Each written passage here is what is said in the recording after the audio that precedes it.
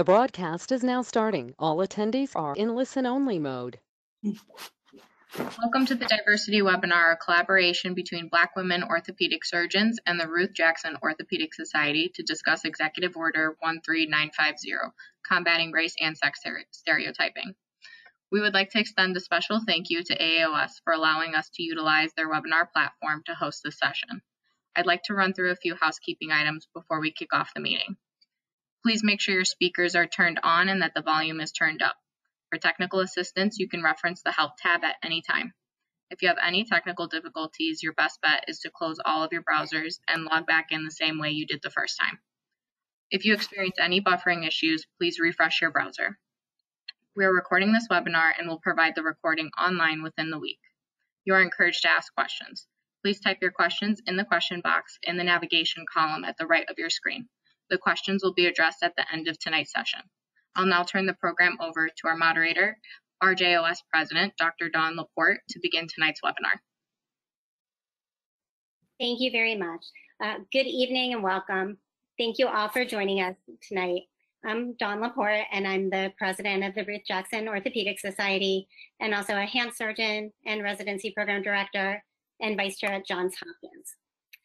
The Ruth Jackson Orthopedic Society's mission is to promote professional development of and for women in orthopedic surgery throughout all stages of their careers. RJOS aims to represent and encourage all women in orthopedics. However, we recognize that we have not always been consistent and have taken some missteps in the past. We have not always been as welcoming and inclusive or supportive as we should be or as we want to be. We acknowledge and own these mistakes and are committed to real change moving forward.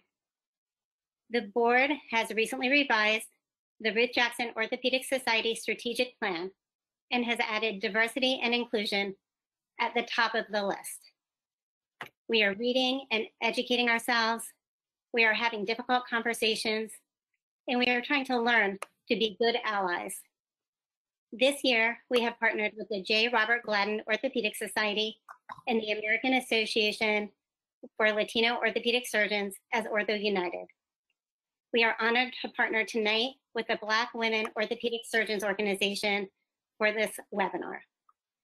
The Ruth Jackson Orthopedic Society is committed to and excited about increasing diversity and inclusion in orthopedic surgery. Inasmuch, we have selected this major societal and professional concept as the theme of our annual meeting in 2021. We are pleased to have Dr. Peggy McIntosh as our distinguished keynote speaker for the meeting in August of 2021. We plan to have a series of events leading up to the annual meeting, beginning with this webinar, and focus on the importance of education and action moving forward.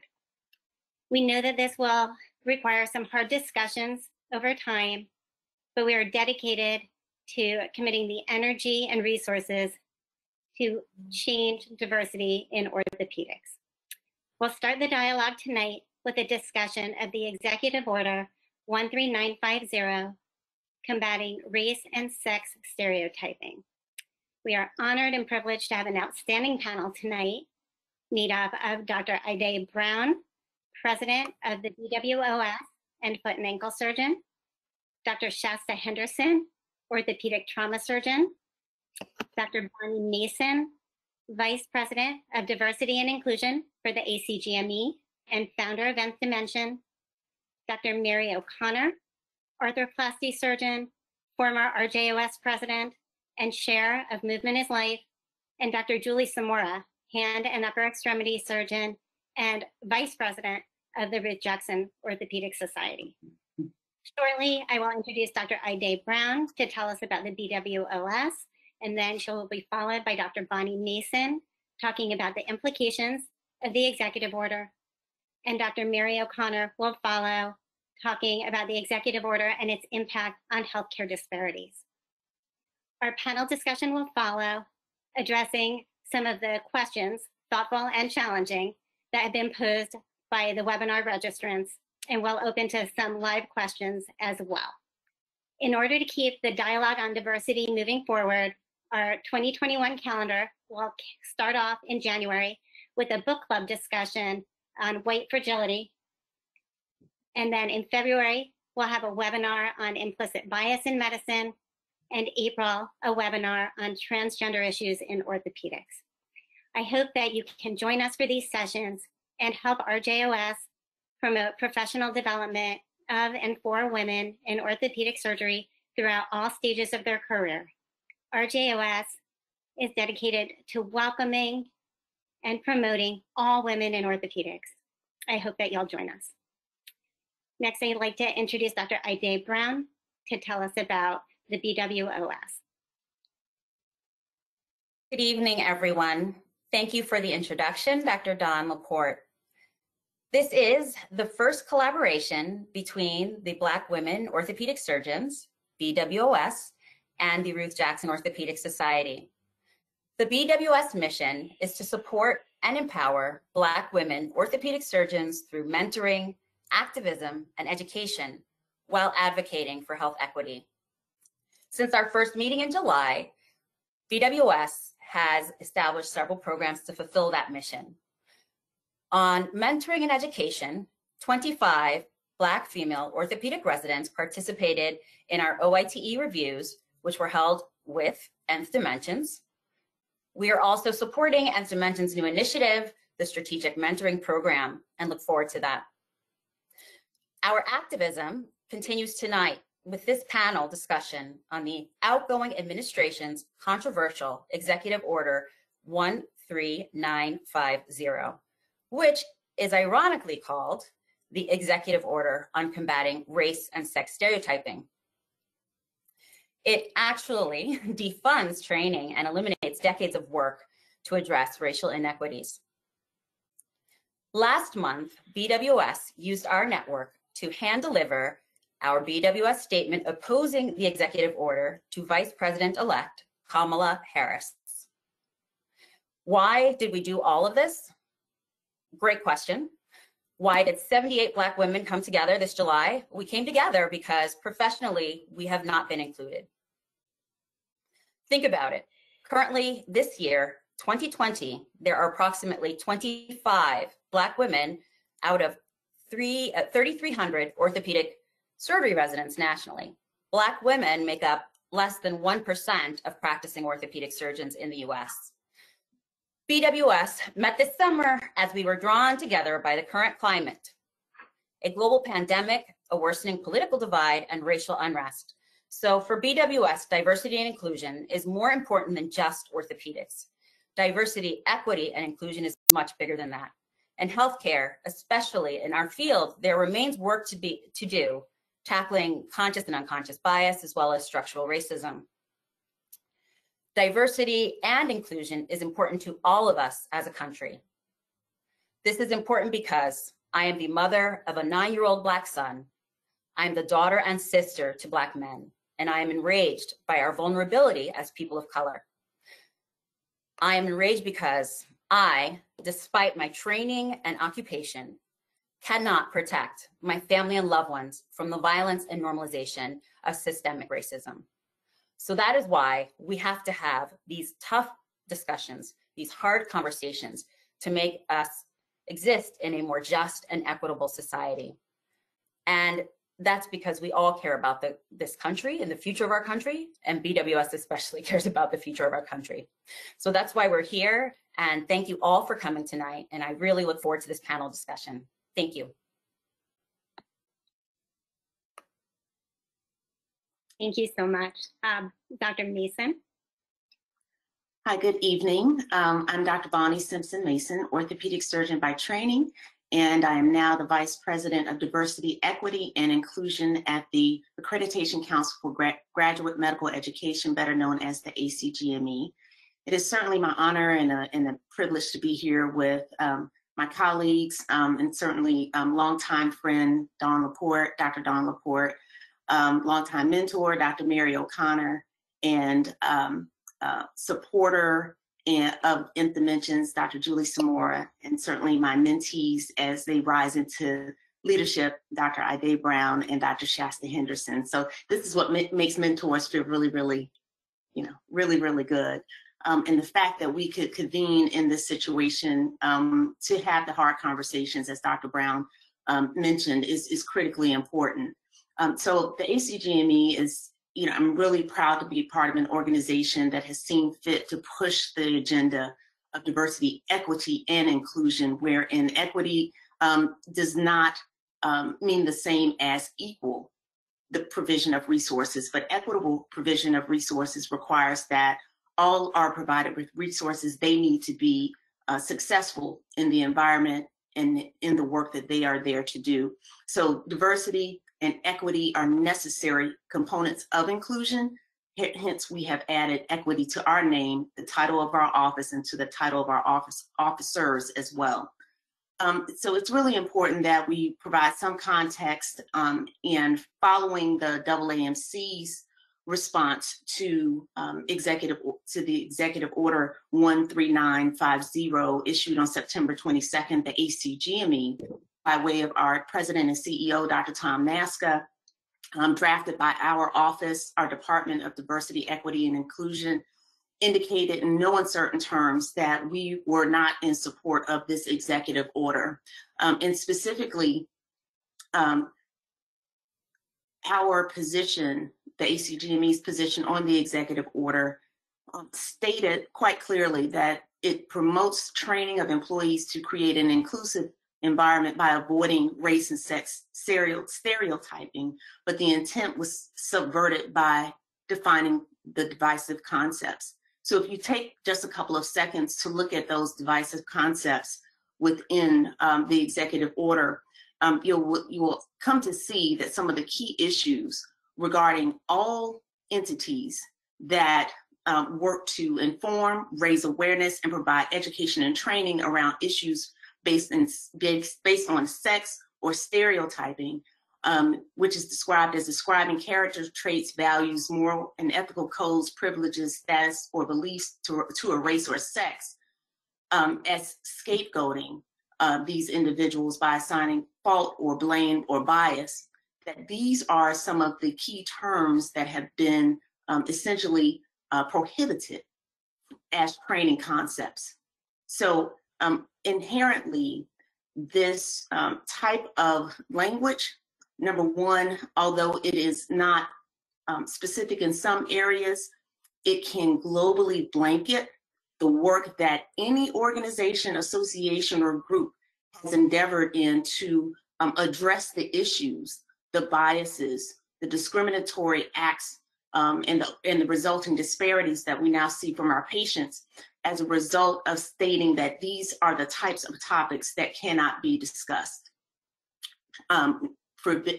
Education cannot be provided around nor training. So specifically, our concern from the ACGME was that the institutions and programs that would be impacted, as in our statement that we have published on our website, includes federally funded sponsoring institutions that house residency and fellowship training programs in graduate medical education. This extends to federally funded healthcare institutions and their educational and or community programs, such as the VA, the U.S. military, FQHCs, the Indian Health Service, and the National Institutes of Health. It also will impact federally funded pathway programs for healthcare workers, including physicians, but those that are supported by HRSA, the Health Resources and Services Administration. We also know, as published in a recent article in Diversity Inc., that this executive order can also impact negatively our minority serving institutions, our HBCUs across the country, based on the language that is so globally blanketing the mentioning of issues around race. And that is the foundation of why historically Black colleges and universities were founded, to account for the disparity in educational provision. That is centuries old.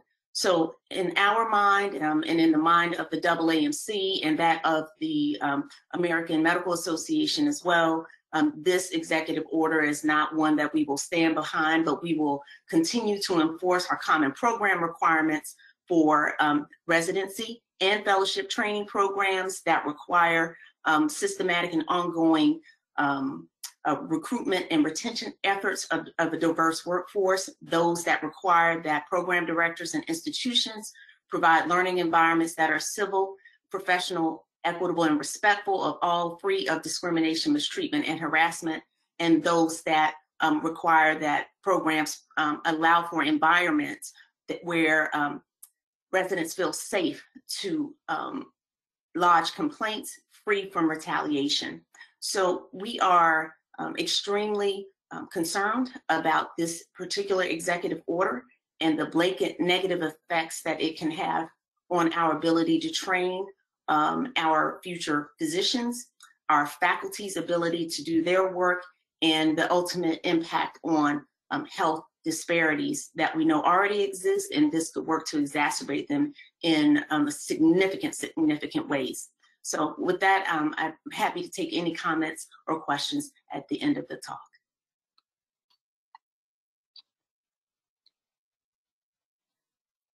Thank you so much. Dr. O'Connor.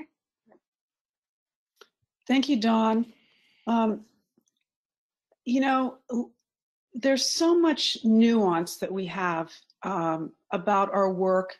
And when I actually read the executive order, I was trying to approach it from a perspective of trying to see the positive in it, or maybe like giving them the benefit of the doubt about the executive order. And I still struggled with some areas because, as Dr. Mason has mentioned, from my perspective, one of the fundamental problems is that when someone puts out an order like this, that basically restricts the freedom of discussion and the freedom of ideas and the transparency, because they're saying you can only talk about diversity and inclusion in this way, which is kind of what the executive order does in my mind, then it hampers the freedom of speech. So I'll just start with kind of that civil libertarian approach to begin with. And as I was trying to read about what others have said about it, there was one, and I think Dr. Laporte may have shared this. There was one article that was posted where they went to the director of one of the federal programs, who stated that unconscious bias training is perfectly fine as long as the training teaches that everyone, based on the human condition, has unconscious biases. Okay, so far so good. We all have unconscious biases, and we do feel that, I mean, I certainly believe that we need training about conscious and unconscious bias. But here's where from my perspective, the problem is, as long as that training does not specifically call out a particular race, national origin, or sex as being inherently biased. So this is like almost, I want to say, like splitting hairs, right? I mean, how can you say that we don't collectively have inherent bias when we know we have bias as individuals? Because the individuals make up the collective.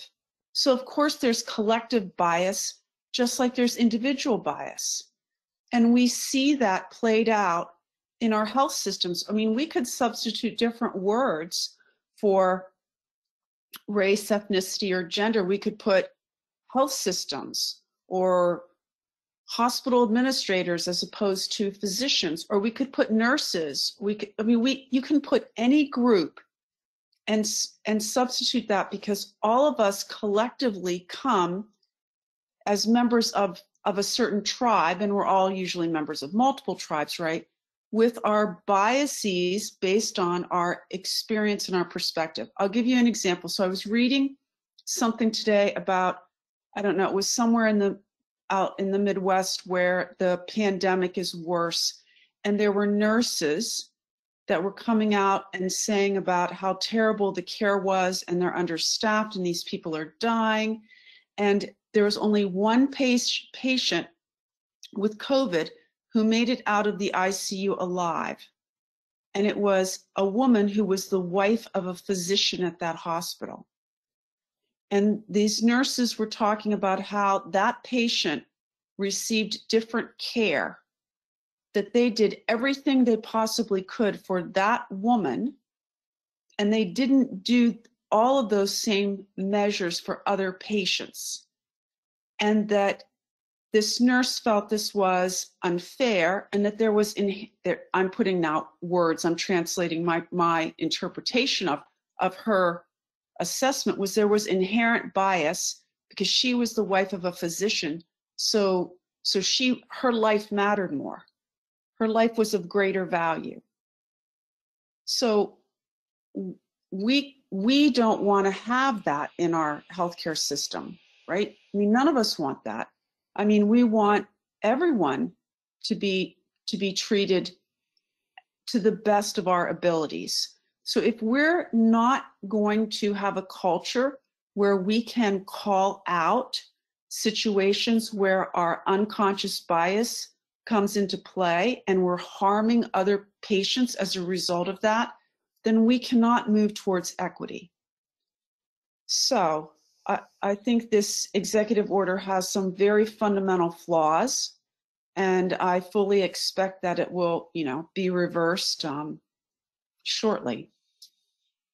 So I think, Dawn, we can have more conversation and answer questions about it, but the fundamental problem is it's muzzling the way that we can have conversations about diversity, inclusion, and equity, and that should concern all of us.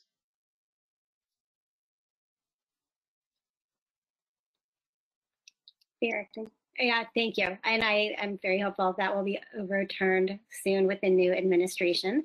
There are no questions in the question box. If anyone has questions for Dr. O'Connor or Dr. Mason, send them in. But I think we'll transition to the panel and maybe start with some related questions. And thank you very much for that discussion. So maybe as a first question, these are questions that were sent in by folks who registered. What concrete steps can we take to mobilize those in power to value diversity in orthopedics? Dr. Henderson, do you want to comment on that? Hey, thank you. I think that there's a lot of concrete data that we have, and I think that speaking objectively is important sometimes. And so there's a lot of concrete data that we have that shows that people that are cared for by practitioners that look like them receive better care and respond differently to that care. And so I think having data such as that may mobilize people who care about their patients' outcomes, whether that be individually or as a health system, and draw their interest into having a diverse workforce that looks more like the population that they care for. Like a great book called Seeing Patients, written by Augustus White, who a lot of on the panel know very well, talks about unconscious bias and how to provide culturally appropriate care. And there are some standards based upon that were put forth by the National Committee for Quality Assurance, and there's these standards of how we should be practicing. And so I think just looking into things such as that are ways that we can get people interested in this topic and have productive conversations. Thank you, that's great. Anyone else want to weigh in on that? I think moving towards a culture of equity is the goal that we are encouraging all of our training programs to move towards, starting from the leadership down. We're taking a reverse ideation approach to our educational approach to DE&I, because we want our leadership to engage in the process by starting with data metrics, aggregating data, not just around the diversity demographics within our institution, but looking at our recruitment and retention efforts, actually looking at our attrition rates, which we know are disparately weighed against those who are either Black or Latinx, especially in the field of orthopedic surgery. So data acquisition and analysis is the first step, because we can't change what we don't measure. So we're encouraging all of our programs and our institutions to take and our associations to take a hard look from the ABOS to the AAOS, all the way to our individual institutions and programs, to look at our matriculation data when it comes to diverse candidates who are recruited, how many are retained, and how many actually move through to board certification, and then those who don't move through to board certification, and why. So this is just one of the steps, looking at the data, analyzing the data, and having hard questions, asking the hard questions about the data is a critical first step, because what we've learned is that not having the data or not collecting the data is also data. It can be, that's a critical awakening and awareness that I think all those in leadership can come to. That's great. On that same note, are there mechanisms in place that you've seen either at your institution or with colleagues that you've worked with to help recruit and retain women or underrepresented groups?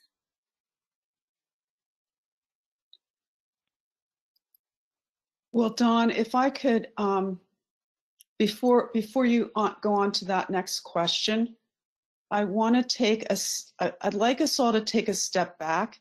And if we think about why we have such inequity, I've thought about this a lot, particularly in my work with Movement is Life. And to me, it comes down to poverty. And when we look at the impact that we as orthopedic surgeons have on patients, and I completely agree with Dr. Henderson that we absolutely need more diversity and inclusion in our profession, because patients are more comfortable when they see a doctor or a healthcare provider who looks like them. It's just that simple.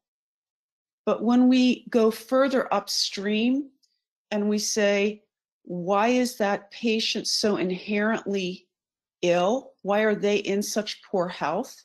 It's because they live in a food desert. It's because they're in a neighborhood where the air is bad. It's not safe for them to walk outside. So they develop diabetes, hypertension, obesity, arthritis, all this stuff.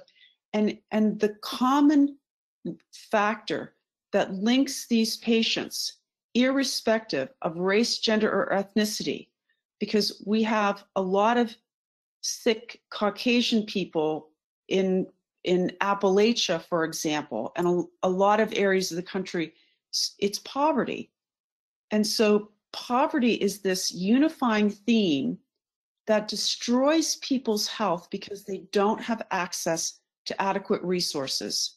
And if there was one thing I could do, if I had, like, I was queen of the universe and I could wave a magic wand to improve health, I would actually focus on poverty, because if we can lift people out of poverty, then we can improve their health in ways that we as individual physicians or providers can't, and they could avoid seeing us because maybe they'll never get that sick. And it reflects how social determinants of health and individual behaviors, individual health behaviors in particular, are more dominant in terms of influencing a person's health and well-being than the direct medical care that we provide, which actually only makes up, about 11% of what contributes to someone's health and well-being. So how do we need to engage? I think we need to become more engaged in how do we help our communities and improve the safety and food security, and how do we try and work to bring good jobs to communities? Because once we lift the communities up in that way, a rising tide lifts all boats. So thinking of health and our role in health more broadly than just our role as individual orthopedic surgeons, I think is important. So I'll stop there, because we end up, even, I know we're important, but we're really this smaller segment of what really creates health and well-being in populations. And we need to start embracing that and using our voice as physicians, because we are still a respected group in this country. I mean, people in general trust doctors to say this isn't okay, and we have to put more effort into not just medical access, and of course that's important, and social determinants of health, and structural racism and systemic discrimination. All these things matter, but we also have to think of it through the lens of communities where people live. I could keep on, I'm going to let others comment. No, I certainly would like to add, while the healthcare provision of healthcare makes up about 12% of the rationale or reason why we have the disparities. I mean, part of the reason we're having this discussion tonight is we have to start having the hard conversations around systemic racism as one of the key drivers as to why the social determinants of health even exist, why we've had to discuss food deserts, food insecurity, disparate access to healthcare. And then we see just blanket disparities in outcomes, even as stated in the Institutes of Medicine report back in 2000, that across all parameters of health and disease, Black Americans continue to have worse health outcomes and comorbidities compared to white Americans. And those data have not changed. As a matter of fact, they're worsened, and to the extent that socioeconomic status aside, and Mary, you and I talked about this data when it comes to the survival of Black babies. Black babies are more likely to survive if they have a Black pediatrician by 5-fold. I think that is the number. That's just not okay, right? That's just not okay that despite socioeconomic status of that mother, that Black mortality for Black women giving birth is still exacerbated. So I think we have several layers of disparities to review, but I think one of the goals of this particular conversation is to start to elevate systemic racism also as one of the conduits for conversation that we necessarily have not been willing to have, not just in orthopedics, but in medicine itself. Dr. Mason, can I ask you a question about that? So I have been serving as deputy editor for AAOS Now, and one of the articles I had written was talking about systemic racism. And I had a letter to the editor that said, systemic racism doesn't exist in this country, and gave several examples from Black researchers that said systemic racism doesn't exist in America. What do you say to that person that says to you systemic racism doesn't exist when you know from data that it does exist? What's your elevator speech to that individual? My elevator speech is that it's my lived experience on a day-to-day basis that systemic racism exists, including people barging in on Zoom calls, using the N-word, our lived experience on a day-to-day basis, even in the rendering and rendering of care, but even in the efforts to try to become physicians, that our lived experience for us is very real. And then that's one of the key tools of racism, is to undervalue or devalue the lived experience of others. What we experience, as indicated once again by our data and metrics, is that bias, both unconscious and conscious, is alive and well. And so we can continue to debate about it, but when we have disparities in healthcare, disparities in nutrition of our Black residents and brown residents in every specialty at the GME level, where we have more Black and brown residents that are dismissed versus those of white residents, at some point we have to acknowledge what is happening. We have to accept that systemic racism is real. It's not made up. It's been going on for 400 years. And we are starting to see the outcomes of these disparities as witnessed by COVID. In Chicago, out of the first 100 people who passed in Chicago due to COVID, 70 were Black. And that disparity continues to play out in an exacerbated rate across all minoritized populations across the US. We can, as much data as they want to say they have, we have data and a lived experience. You know, to the extent that my mother had a 2-level lumbar foraminotomy and went without pain medication all night because her nurse said that she didn't ask for it after being under general anesthesia, versus coming in and providing pain relief to a 72-year-old Black woman who had back surgery and who then had to sit in her urine for the next day.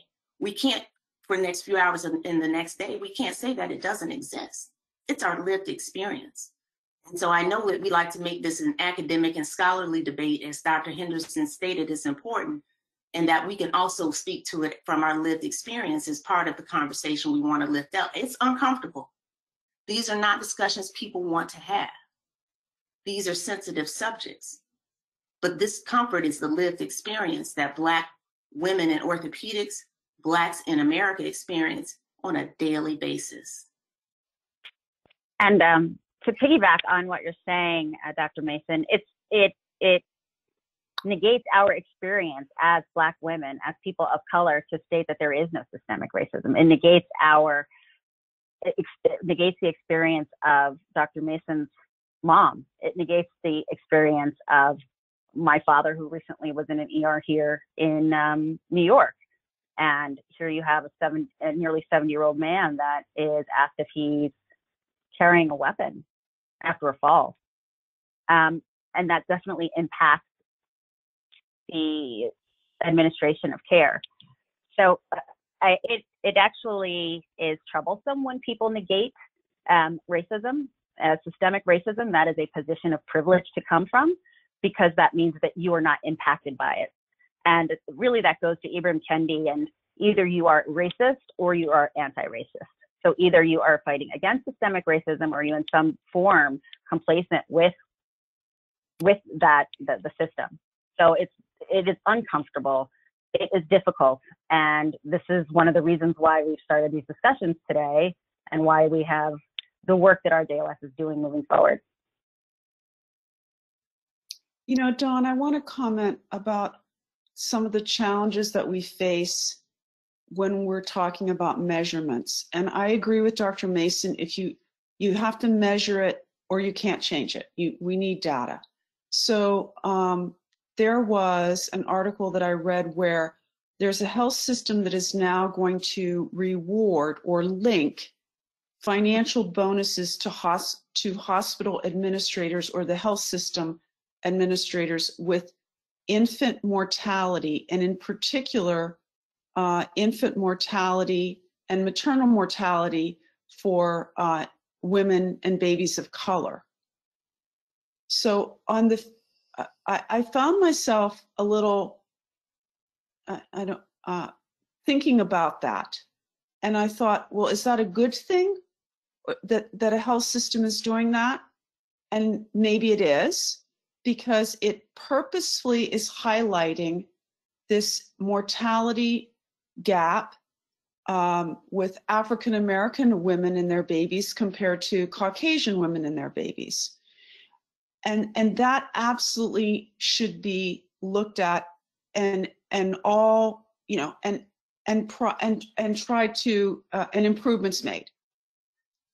But I also think that it calls out what exactly can health systems or administrators do on the upstream part of this, right?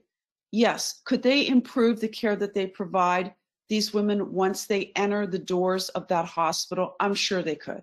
I mean, there's always opportunity for us to do better, but there's even more opportunity if you have such difference in outcomes.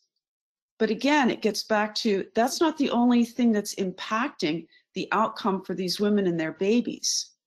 And that's where, if we're going to be people that are members of the larger society, we are the healthcare system of our society, then we have to think of health more broadly. And again, going up more upstream about how we're going to impact individuals so that they are healthier and the disparities are lessened. So to get back to your point about what can you do with health systems, do you link financial bonus to the people that work there with clinical outcomes? We have seen this linkage occurring with value-based payment models, right, where the link is on a financial performance as opposed to a clinical metric necessarily. And I'm not, I don't fundamentally like linking those kinds of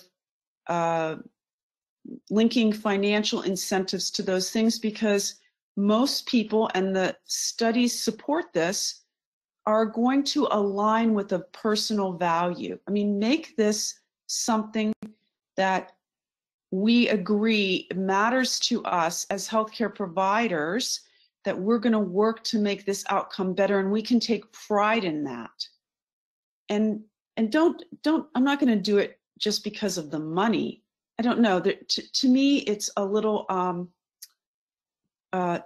it's not aligning the values that we should bring to our patients and our work with the outcome if it's so directly tied to the money. And maybe others feel differently, because the question is really, how do we incentivize healthcare systems to produce more equitable care? I'm going to turn it a little bit and ask if there's any suggestions for how do you start the conversation with your patients about concerns of how their care will be impacted by race. Do you broach that? How do you do that without being too uncomfortable?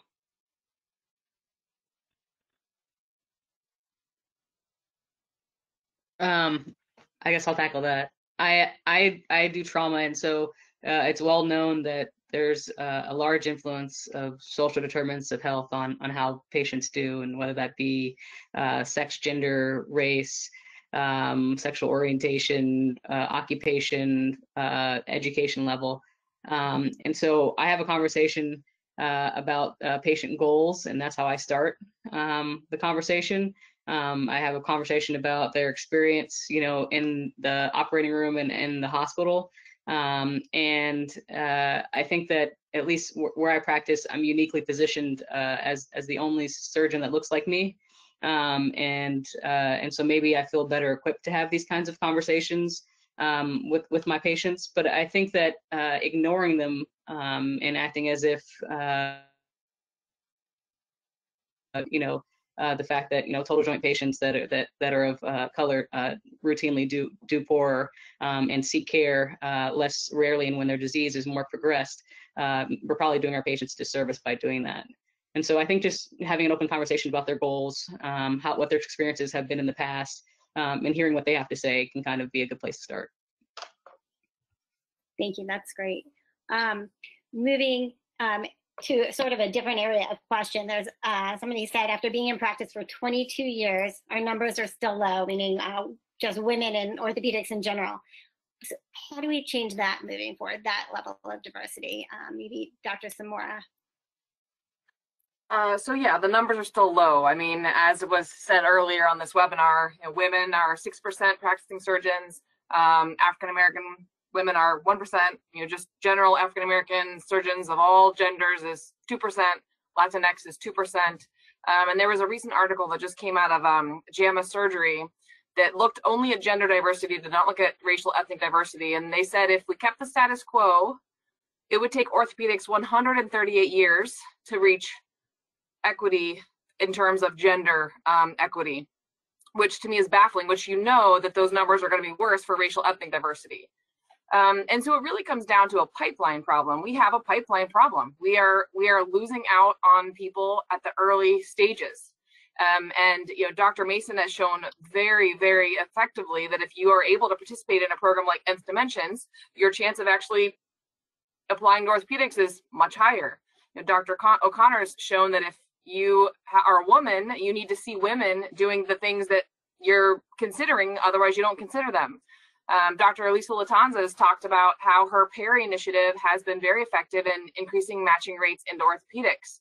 These pipeline programs work, mentorship works. So we need to continue to support these programs. I mean, Nth Dimensions is not cheap. So it's they could only reach so many people. We want to reach everybody, which, is not going to happen today, but maybe in 5-10 years, we can reach everybody. Perry initiatives work. So trying to really support these pipeline programs, and then mentoring and understanding that maybe not every mentor is going to have someone that looks like them. The vast majority of our practicing surgeons are Caucasian males. And so unfortunately, those mentors are going to have to be in the form of Caucasian males too. But if you're in a position where you are an underrepresented individual, like everyone on this panel, it's our job to mentor as many people as we can. Thank you. That's fantastic. And then Dr. Mason, maybe do you want to weigh in also? What have you found to be really important features of a pipeline program like Nth Dimension to help these students succeed? Well, we're certainly, and I'd like to offer to the entire audience, that we're moving towards language that's suggestive, not even suggestive. We're replacing pipeline with pathway programs, physician pathway programs, out of respect to our indigenous populations here in the U.S., where the concepts of pipelines are inherently traumatic and negative in nature. So in terms of our physician pathway programs, it's really been the longitudinal development that we've been able to employ in the pathway program and curriculum at Nth Dimensions. And what we found is that, we're sitting at numbers where we're right around 100 physicians that are now orthopedic surgeons who matriculated and successfully matched. So these individuals are either in residency or they are in practice. And what we found, to your point, Julie, is that, women are 45 times more likely to apply to orthopedic surgery residency once they matriculated through our longitudinal program. But that's over a 4-year course of professional development support and academic resource provision, along with keying them into key networking opportunities and providing standardized test support. And African Americans are 15 times, or I should say underrepresented in medicine, students are 15 times more likely to apply to orthopedics.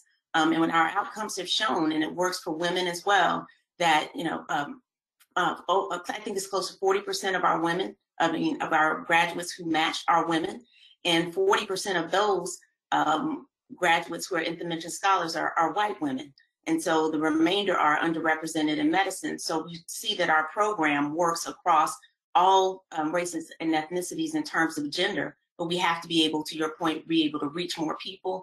And yes, it's expensive, but over time, the cost that we are decreasing in terms of healthcare disparities and the numbers, including Dr. Shasta Henderson, who was an Nth Dimension scholar in 2010 studying under Richard Grant, who was not a Black female orthopedic surgeon, but a Black male champion for Black women as mentors, including one of my mentors as well. These are the types of programs that have proven to be successful and can be successful in the future with greater expansion and sustainability in mind.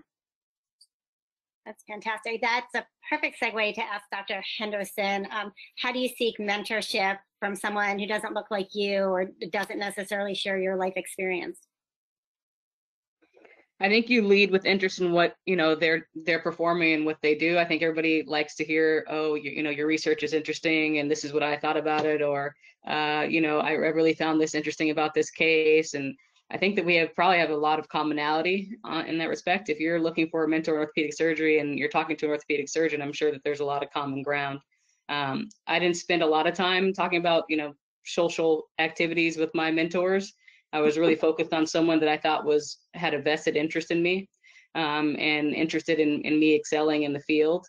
And those people looked different. There wasn't there weren't carbon copies of each other. And I think that you can have mentors that serve different purposes. And so if you have certain questions that you feel only comfortable asking a group of people, you can reach out to organizations like RJOS or BWOS and ask those kinds of questions to them. Or if you want to ask a question about, how do I excel and become, a professional, not only as a surgeon, but in the business sphere, or do something like Moving His Life, someone like Mary O'Connor would be someone to talk to, right? And so I think that you don't necessarily need to get everything from one person, and just, try to develop relationships along the road. I wanted to add my strongest or my longest running mentor is actually a white woman, Jo Hannafin. I met her back when I was in high school, and she was the first orthopedic surgeon that I met and saw in the operating room. And from that moment, I hooked to the field. So she has been a very strong advocate of my career moving forward. And so, yes, I would say that you need to find a mentor who matches your interests. And that does not necessarily need to be someone who is a Black woman. It does not have to be someone who is a Black man. It has to be someone who values you and values your experience, and that you have a shared interest in the field. So if we were only able to be mentored and sponsored by those that look like us, we would lack many mentors and sponsors. So it's important for each of us, regardless of race, gender, ethnicity, to work hard at eliminating some of the biases that may hinder our ability to help those coming behind us. Well, and I think what you're talking about is allyship too, right? So everyone can serve as an ally for members of their community. I had a white male serve as an ally for me when I was a general surgery intern, when a patient said he didn't want me to be his physician. And that ally, the chief resident on the service at the time, said, "She is your physician. She is part of our team. She is well trained. And if you do not want her seeing you as your physician, you're welcome to seek your care somewhere else." That speaks to me 25 years later, because he demonstrated, not just to me, but to the patient, but to our team as well, how we as physicians can serve as allies for our colleagues, even if they don't look like us. And so I would like to empower everyone to take up that particular position in either pursuing allyship training, bystander training, upstander training, all are renditions of the same type of work we would like to see members of our community, especially in orthopedics, engage in, because certainly most of us were probably one of the few or only women in our training programs. And it was many of our male colleagues that stood in the gap and, partnered with us in our endeavor to become orthopedic surgeons. So I would, second the motion, Dr. Brown, that having mentors of all backgrounds and all gender identifications is important. So we shouldn't be limiting, but we should engage everyone in the discussions that we're having, because everyone can help us move the needle in the areas we're talking about tonight. I think that's a great point. There's a question that came up in the panel box paralleling this, asking how do those of us mentoring avoid mentoring burnout? And this individual is the only female ortho within 100 miles who mentors, and so the demands are high. And I think we see that in some other programs, that all the underrepresented and minority students are sent to Dr. Mason or Dr. Henderson. I don't know if you see that. How do you engage your colleagues to be allies? Or Dr. Samora is probably the main female mentor at Ohio State.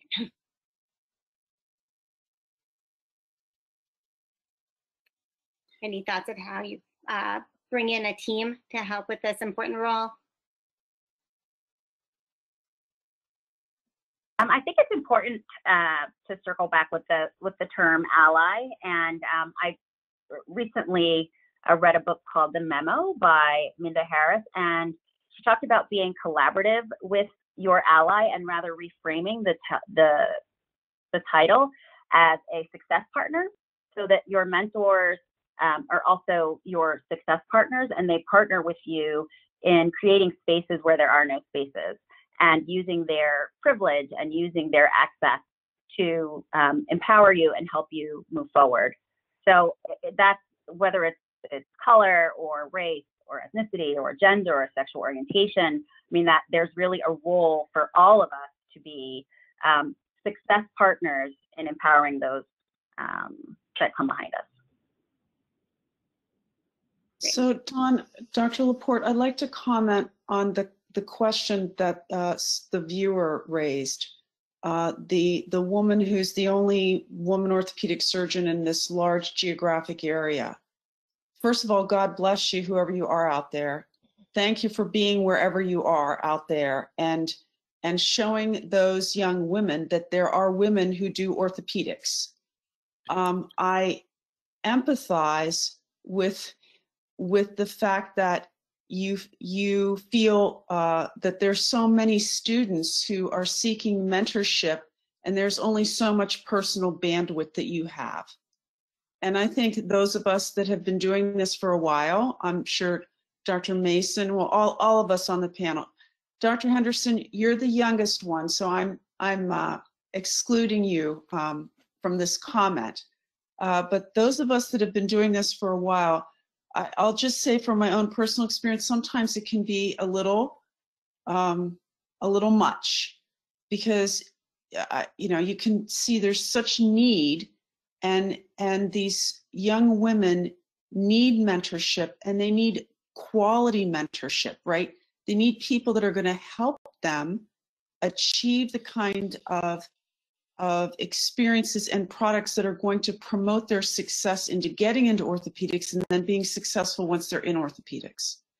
But none of us can do it all by ourselves. And that's why we have groups like the mentoring program at RJOS.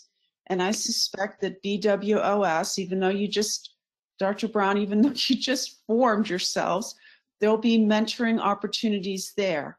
And so my suggestion for that scenario is to get those students to reach out to these other organizations where there are people, other women in particular, that can serve as mentors, and share the joy and the opportunity to encourage more young women to pursue our profession, because none of us can do it all alone.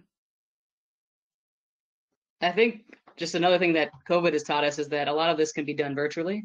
And so we're fortunate enough to live in the 21st century where, we're having this panel and this conversation via this platform currently. And so you could outsource and, like Dr. O'Connor said, and find some people that are like-minded and interested. And a lot of mentorship can happen via, social media or via platforms such as Zoom. So. On the topic of Zoom, we are rapidly approaching residency interviews for the applicants this cycle, and there were a couple questions that came from that end. So one, what's the best way to address a program's lack of minorities or women during a residency interview process? Dr. Samora, Dr. Henderson? Closest to the process? Or Dr. Brown? So I think it's, oh, go ahead. Go ahead, Dr. Brown.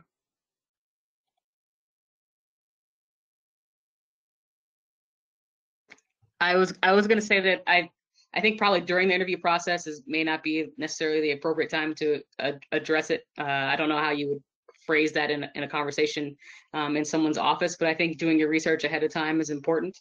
And so if you should know about the makeup of the faculty and of the residency classes, you have a wealth of information at your disposal from people that are in the organizations like RJOS and BWOS that can tell you about where they went to school or where they trained and who they know and where they think would be good places and good fits for you. To look at it on the flip side is it's nice to be able to go somewhere where maybe it hasn't been the most diverse place, and then go and be a stellar resident and do a phenomenal job and go ahead and blaze a path and bring someone behind you. Great. Thank you. Julie? I think Dr. Henderson nailed it on the head. I do think if it's something that's really important to you, I think it's a very reasonable question to ask at your interview. If you're the only underrepresented minority or the only woman in the room and nobody in the residency and nobody in the faculty looks like you, I think it's not easy. I think it's reasonable to ask, would someone like me fit in? And to sort of gauge the opinion the interviewer and sort of get an idea of that gestalt. Are they just kind of doing lip service, or do they really, really want to start being more diverse and inclusive? And I mean, it's been shown that, you know, one begets another, and so sometimes programs just have never been able to attract some different looking people, and so there are still programs out there that have never had a woman.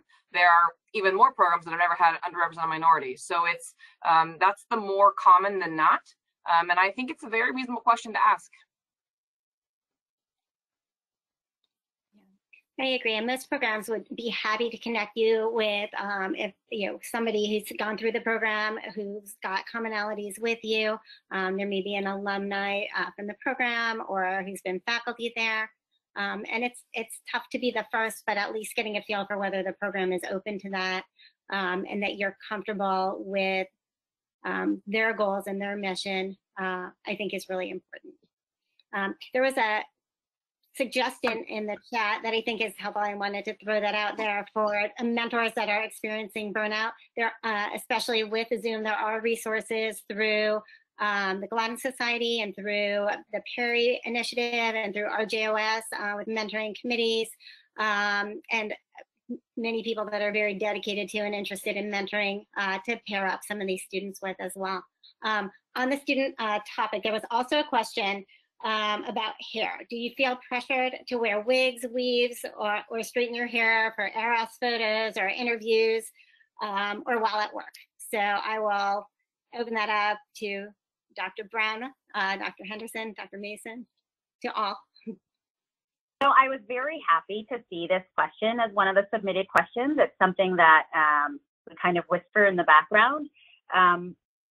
I think the final answer is to be comfortable with whatever you decide for your ERAS picture and however you'll appear for these Zoom interviews.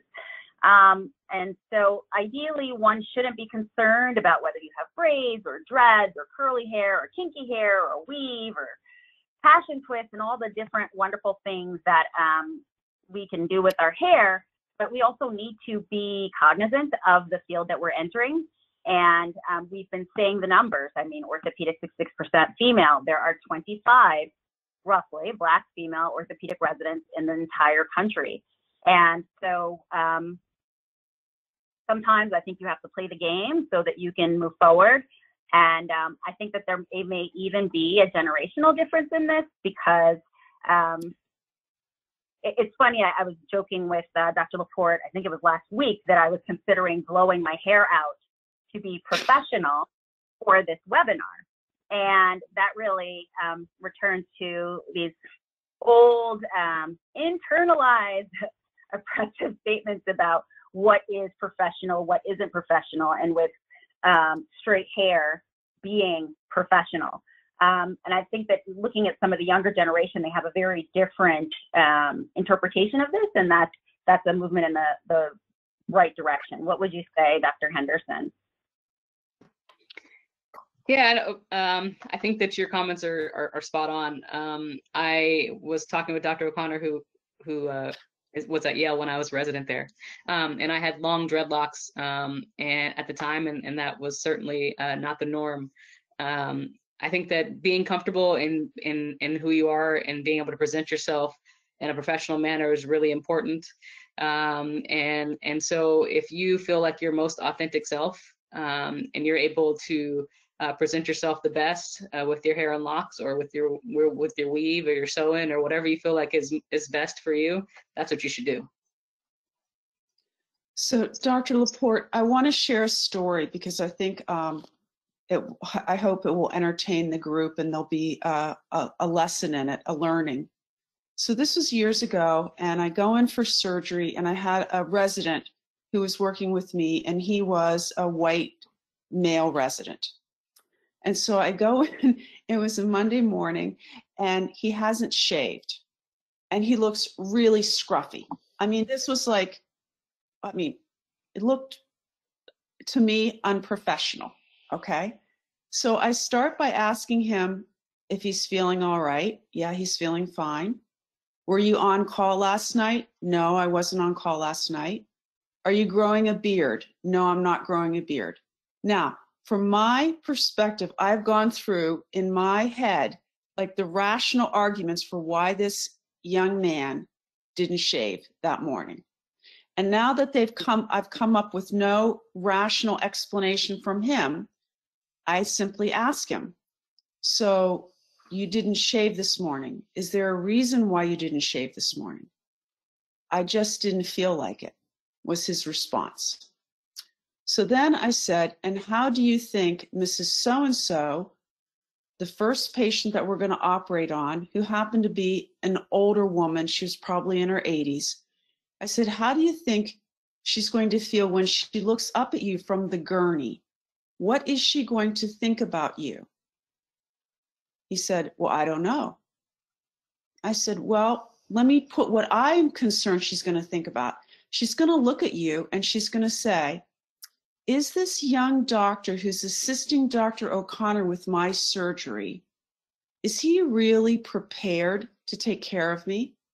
If he devotes this little attention to his own appearance, is that the kind of attention he's going to devote to him in the OR?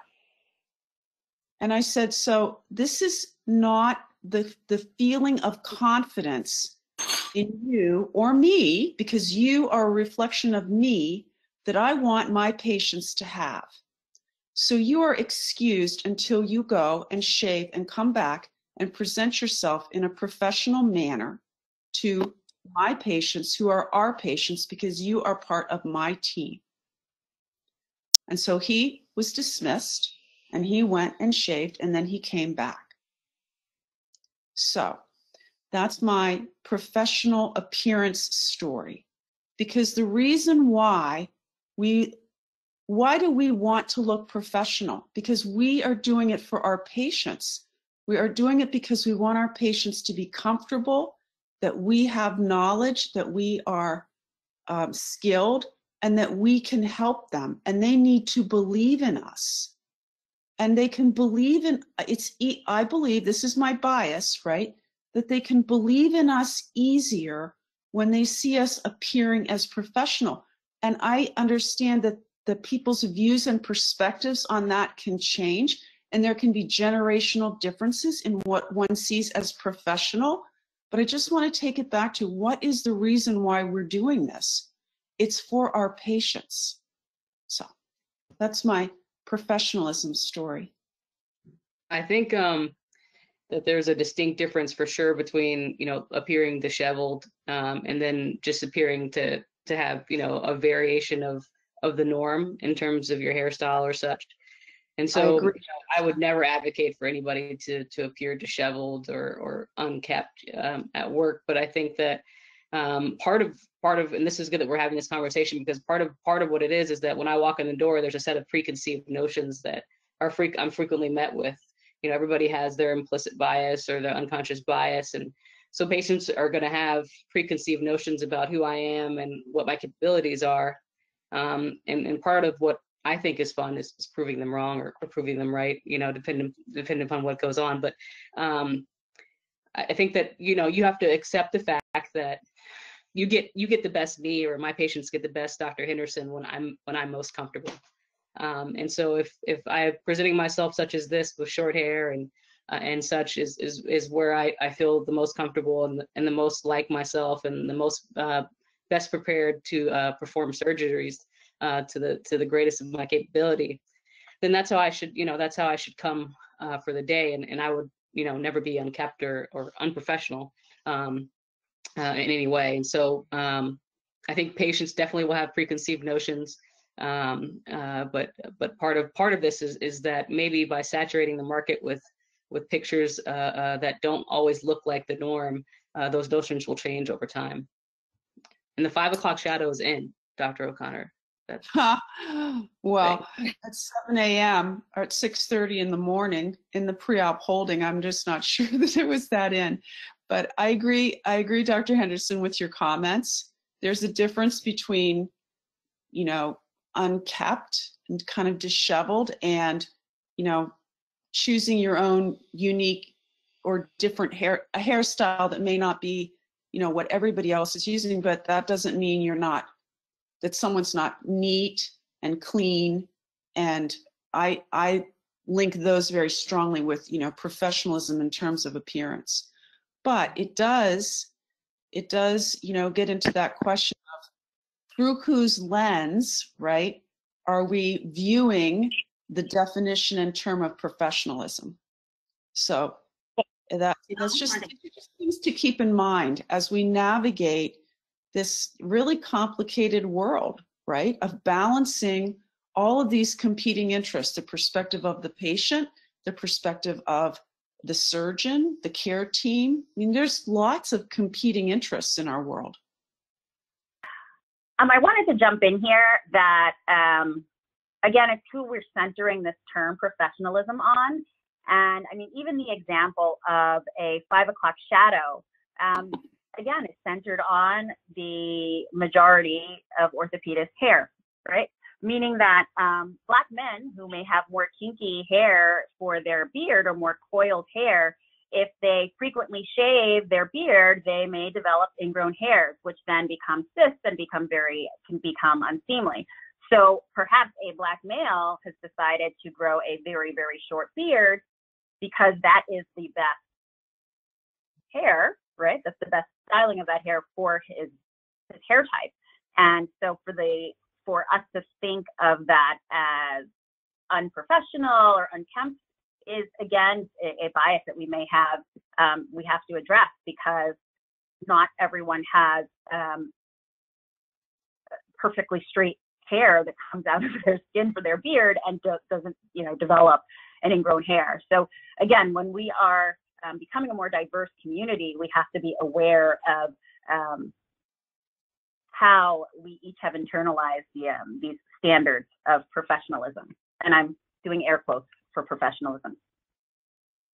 Yeah, I learned something very interesting, and as a third-year medical student shadowing Dr. Claudia Thomas when she was an attending at Johns Hopkins, and she wore a crown of braids. This was back in the 90s. One of her colleagues said to her, you know, Dr. Thomas, every time I see you, your hair is different.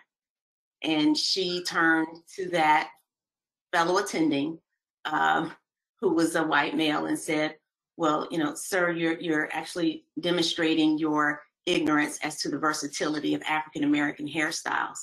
And this is how I show up to be confident and excellent. And so for her to be able to verbalize that in a place where she was completely self-assured and confident, I think that's what we want from our young people. This is, you know, it is a matter of professionalism, but it's also a matter of cultural humility. Can we be humble enough to expand our definition and understanding of how people can present themselves in a way that is representative of who they are, not diminishing of who they are, but can we be open and inclusive of who they are, such as, you know, our students who, you know, choose to wear their hair curly or coily. You know, we have in one of our Black women physicians groups a saying that natural hair will be considered more professional when more professional women wear their hair naturally. So how much more time do we have to spend in terms of meeting a definition of professionalism when, in fact, this is how my hair grows out of my head? You know, so would this be considered unprofessional or not? But in my purview, in our expansion of this discussion, it should allow for an additional expression of who our physician colleagues deem themselves to be, meeting the standards of professionalism and expanding what that looks like across all cultures, races, and ethnicities to be more inclusive, to include, you know, one of our students, Dr. Dina Kashawi, and her job in the OR. You know, that was for a long time, people were required to take their hijab, to remove their hijab in order to operate. And she's been able to change a standard that allows her to honor her presentation, her religious beliefs, and who she is. And that should extend to hair too.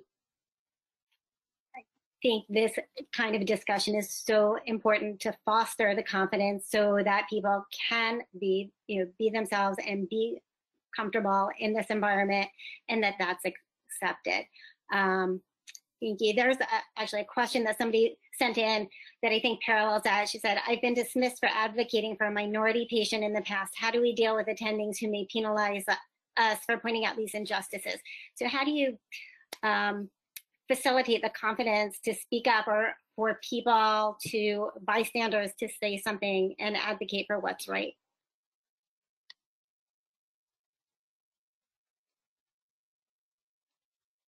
Goes back to what Dr. Mason said previously about being an ally. Maybe, you know, in our closing section here, can everyone maybe weigh in on one point that you'd like to leave people with about being an ally, helping foster the kind of environment that welcomes and increases diversity, equity, and inclusion? Yeah, I think it really depends on where you are in your stage of your career. I think advocating as a med student is very challenging. Advocating as a senior surgeon, much easier. So I loved hearing Dr. Mason's story that stayed with her 25 years later, because that's what we need in allies, for allies to stand up for that situation. Certainly, as we become more senior, we become more comfortable in challenging those types of interactions, but it's hard when you're younger on, because medicine is still such a hierarchical structure still. So I think having those senior mentors that are allies is critically important to develop that culture of no tolerance. Thank you. Dr. Laporte, I just want to make a comment to whoever asked that question. And I would say that we know that life, unfortunately, is not fair, and that our systems are not fair and just to the, some of them are really not fair and just, and others still have more opportunities to improve. But please do not sacrifice yourself when you are early in your journey, even though you see this wrong. And I know this might sound counterintuitive, because obviously the right thing, the thing we all want to do is to stand up to every injustice that we can and speak out and be vocal to try and right a wrong. But I don't want that to be at the sacrifice of you being successful on your journey, because we need more of you to be successful on the journey, and you will be able to advocate more effectively when you're basically higher up the power structure, which is what Dr. Samora was referring to. So while I know it would be ideal for everyone to be able to always speak up, when you're the lowly medical student, you just may not be able to do that. And I hate saying that, but that's just the reality of some situations. And I would say you have to trust your gut, try and go to a more senior person and express your concerns. And then, you know, we all just, we commit to try and do better. I hope that doesn't sound like a cop-out, but I don't want young people to derail themselves, basically. I mean, I think you have to be strategic about when you are advocating for others and when you aren't. So, for example, it's more advantageous for you as a woman to continue on your path to becoming an orthopedic surgeon than it is to necessarily speak out about this one instance in this one clinic with this one senior resident or attending. And so you always have to weigh the risk-benefit ratio for this. What's important is that as we in our field begin and continue to have these difficult discussions, it's that those who are more senior, who do have the power, are able to leverage that power to decrease those incidences where people are saying things or acting inappropriately, whether it's because someone is a woman and saying a really offensive statement, or whether, I recall when I was interviewing for residency, some of the call rooms actually had explicit material in them, and that was pretty standard. So we each have a role in empowering those that are coming behind us, and that's incumbent on all of us.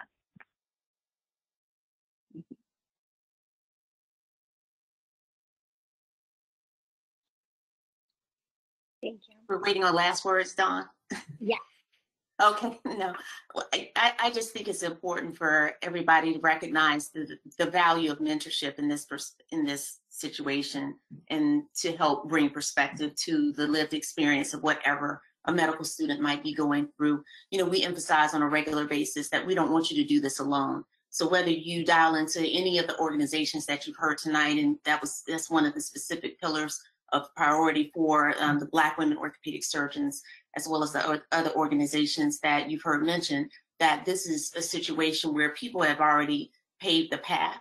And it's not that you won't encounter challenges, but there are people that can help you navigate in a way that you don't have to sacrifice yourself, but you can still use and own your voice so that you can move forward and maybe prevent what happened to you from happening to somewhere else. But you do have to understand that there's a procedure and strategy that should be followed, and you get to decide for yourself whether you're going to say something, not say something, to be able to live with that decision moving forward. So I think that is one of the reasons why we emphasize mentoring and multi-generational mentoring as well, so you can get multiple perspectives and multiple input on, you know, some of these critical decisions that you'll be forced to make during your career.